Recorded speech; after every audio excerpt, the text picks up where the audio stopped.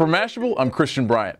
Everything's going 3D these days. Movies, TV, games, even art. And you could be adding your iPhone to that list. On Thursday, the U.S. Patent and Trademark Office posted a patent application from Apple showing a new 3D graphical user interface. This could lead to touch-free motion sensors that would let you control your iOS device by simply waving your hand over it, and an imaginary camera viewfinder that displays a 3D environment and changes depending on the orientation of your iPhone.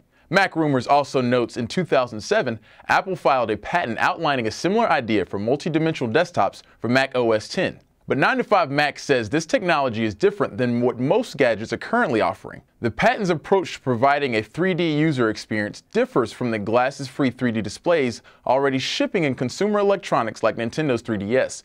Current glasses-free 3D technology is largely hindered by a lack of content and health concerns. Of course, this is just a patent application. Last year alone, Apple was awarded nearly 700 patents, so no word on if or when we'll see a 3D iPhone. For Mashable, I'm Christian Bryant.